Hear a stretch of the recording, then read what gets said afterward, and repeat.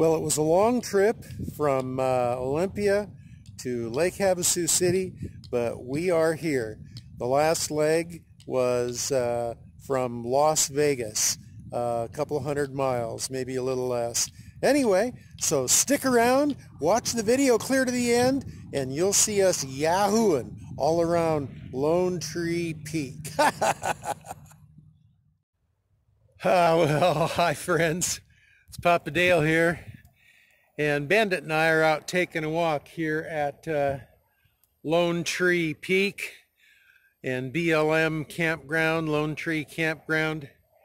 I was here before, not quite a year ago, but some of you weren't subscribers then, weren't viewers then. So I'm showing you a little bit more around the campground. Down below me you can see the campground. You can see the Millennium Falcon. The Millennium Falcon there is the closest rig here. I parked way in the back, and you can look out into the distance there, and you can see the wonderful Arizona mountains and wilderness, and out in the extreme far distance you can see the California mountains, because of course in between here and there is the Colorado River, and that is the border between Arizona and California. And so looking off this way a little bit, I think you can see the crab claw. Maybe not. Maybe I gotta go. No, I think you can see the crab claw over there. And that is a very famous mountain feature around Lake Havasu City. Just the other side of that crab claw is another BLM campground called Craggy Wash, and a lot of campers like to camp over in that direction. So Bandit and I are just out taking a little walk, and give you a little quick 360 here of where we're at.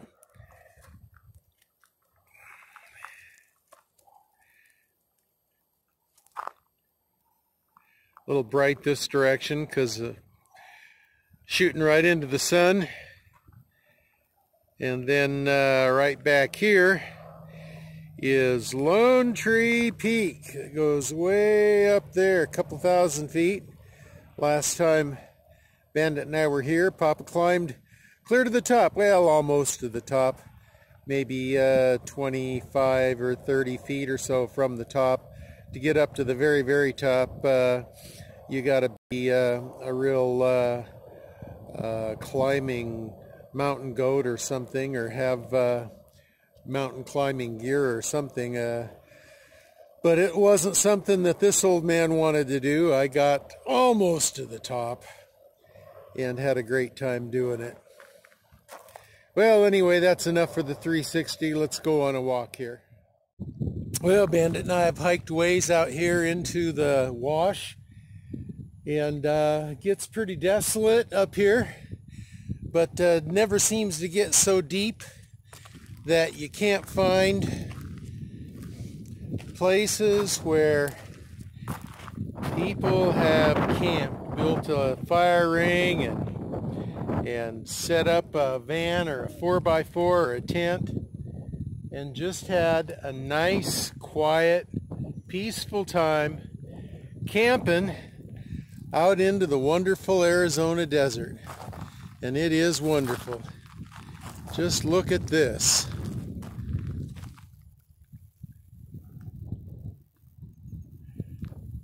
Look out there. That is just awesome. Man, I spent all those months back home in Yelm, and I sure like Papa's place there. It's kind of boring waiting to get my RV repaired and upgraded. Don't have a whole lot of major stuff left to do on it, so I don't think I'm going to be spending a ton of time there anymore. But it sure is wonderful to get out here in the Arizona desert and just glory in this wonderful, wonderful desert landscape. Hey, Bandit. Come here. Come here, Bandit. You want to say hi to the people? Huh? You want to say hi to the people? Well, hi to the people. I'm the Bandit, and I'm out here just sniffing on things, and I'm peeing on things, and oh, wait a second. I got to go over here and check this out. Yeah, oh, wait. Oh, okay, I'll come back, and I'll say, bye.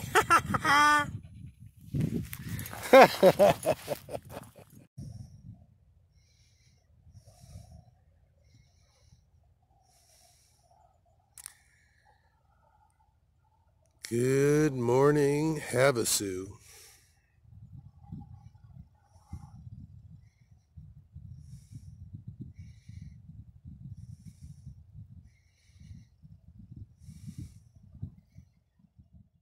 Hi, friends. Well, it's just Papa and the Bandit. Hey, Bandit. What are you doing down here, Bandit? Hi, Papa. I'm just sniffing and watering and doing my usual thing.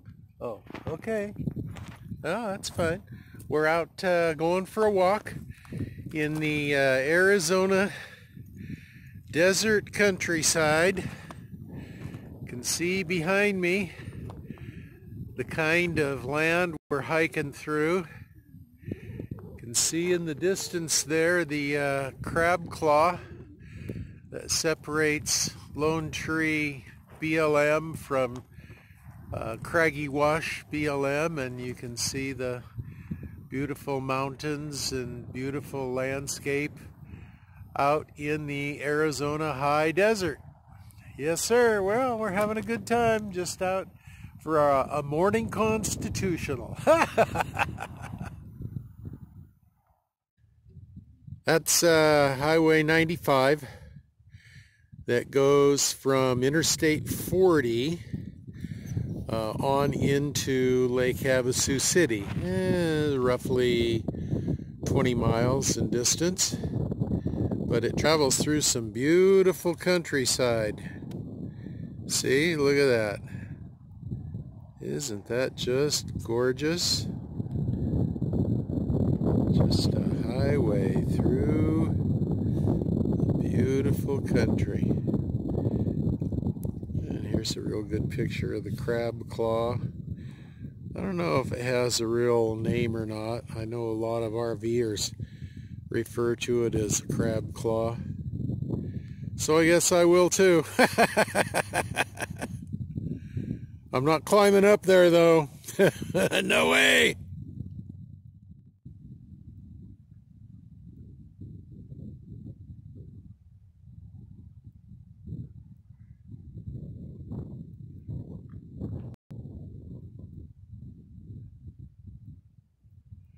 That's wonderful Arizona mountains there.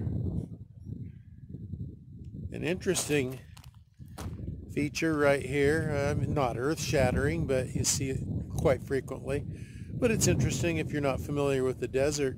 This gulch right here is a wash, which means that when you get heavy rain, it probably gets fairly full of water. We just did have some rain around here, and I would imagine, in fact, I've seen some of the wash, parts of the wash on some of Bandit's and my hikes that still had little wet spots and what you might even describe as small pools. So you know, when it was raining hard, that they had good water flow coming down from some of these that basically are just runoff from those mountains. Beautiful place, Arizona. The desert is so interesting, especially if, like me, you're from the Pacific Northwest or somewhere up north where there really is no desert and you're just used to green forests and trees. So why am I focusing in right down in the bottom of this gulch? Well, it's because right there In the middle of that screen is a scraped out campsite. Boy, that looks cool. That really looks inviting. I'd love to be able to get down there and camp.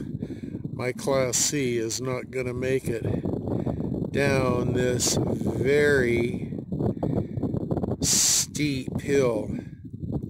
Now, the tracker would, if I want to load up my tent and my sleeping bag and leave the Millennium Falcon up here at the top in the more civilized campground and drive down there. My tracker would make it down there real easy. But what a great place to camp. Like if you had a 4x4 van, if you were a van dweller, that would really be cool.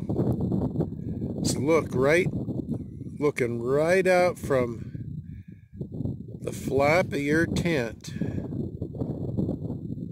you'd be looking right up at Crab Rock Mountain, whatever it's called. But what a cool campground that is. I really like that. Where'd it go? There it is. I really like that campground, or that camp spot.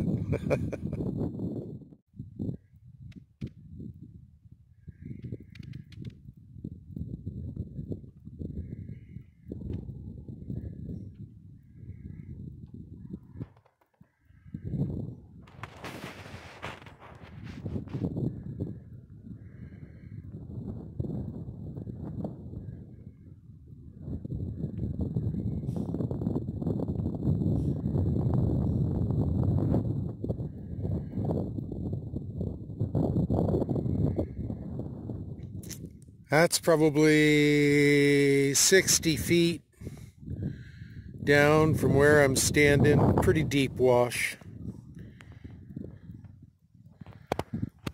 Pretty steep cliff too. There you can see my shoes. There's the edge. And very nearly straight down. This guy pulled up and parked right in the middle of the lot yesterday. Where his nose is pointed right now, there were a couple of van dwellers that were sharing a tent between them. And he parked up right behind them and totally blocked their view to the north. But they were really nice. They didn't complain.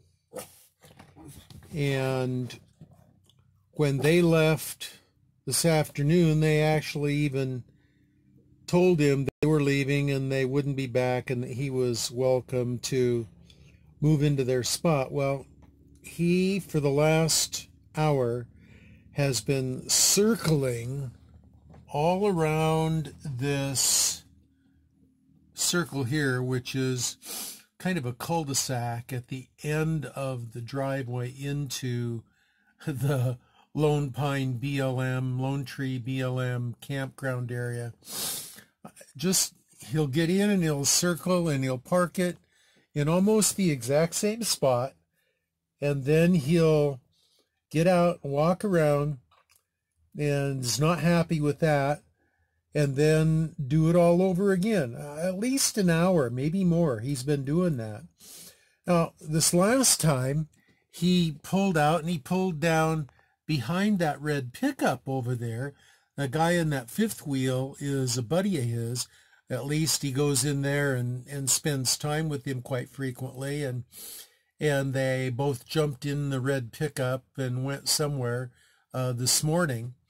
So he pulled up into that empty space behind that red pickup, and I thought, well, okay, he's finally found a place that's going to make him happy over next to his buddy. And nope, after about 10 minutes there, he's back over here trying to still figure this out over on the edge of the lot here. Strange, strange deal.